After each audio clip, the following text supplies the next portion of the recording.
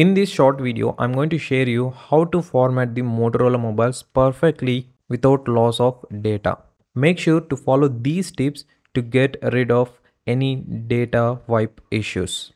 The first thing you need to do is copy all the files in your mobile like photos, videos, documents, music, etc. into your personal computer or any other mobile or maybe even hard disk also. After that, open settings. Scroll down to the last and select the system option. From here, select the reset options. These are the three options available here. In this particular video, we are going to erase all the data on this mobile. So I'm selecting the erase all data, aka factory reset. After selecting that option, a new window show like this.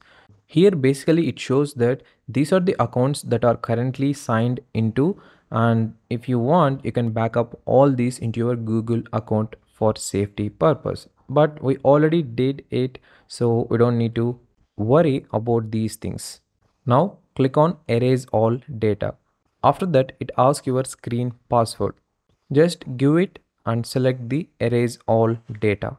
That's all. It takes some minutes of time to erase all the data in your Motorola mobile. This feature must to be used if in case you want to sell your mobile to a other person or giving your mobile to other person, so that no data will be there on your mobile.